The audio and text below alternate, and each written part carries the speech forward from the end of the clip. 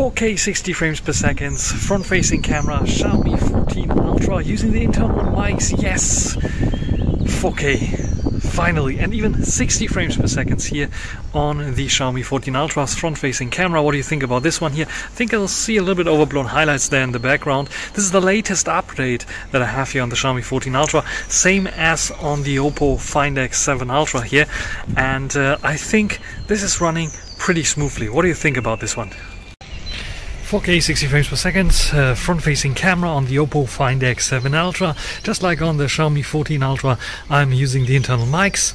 You can record 4K 60 frames per second, which is quite nice. And we have stabilization, which is also very nice. So what do you think about this one here? I think it is quite good, even though we have a little bit of issues with HDR.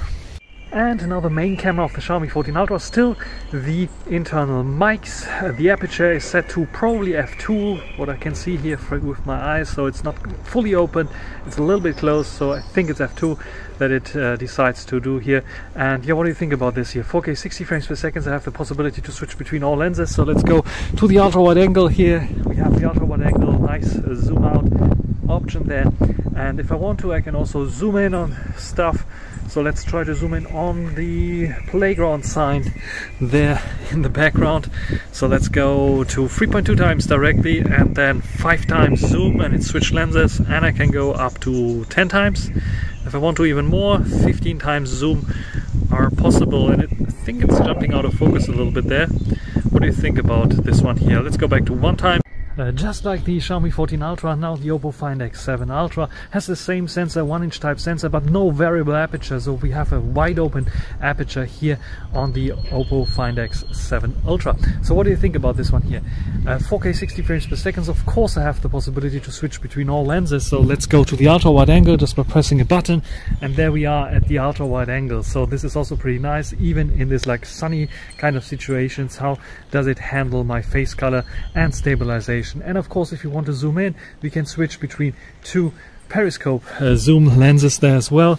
So let's go directly to 3 times. This is the 3-time lens, and let's go to 6 times. This is 6 times, and I can go to 10 times.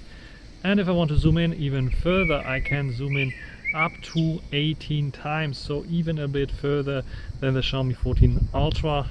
And let me focus on this one here, tap to focus. I think it is working fine as well. Let's go back to the 1-time zoom. Let's check out the front-facing cameras. You can see it's a bit more wobbly on the Oppo Find X7 Ultra. We have a bit of more HDR on the Oppo Find X7 Ultra, a bit more contrasty look on the Xiaomi 14 Ultra, and in general both are doing a very fine job in 4K 60 frames per second. What do you think about them both here?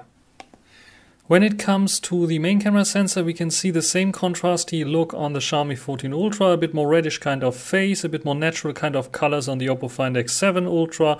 We have a bit of more busy bokeh on the Xiaomi 14 Ultra because it's using f2, where the Oppo Find X7 Ultra is using a larger opening there. When we go to the ultra wide angle, we get basically the same, more contrasty, more punchy colors on the Xiaomi 14 Ultra, more reddish kind of face, more natural colors on the Oppo Find X7 Ultra.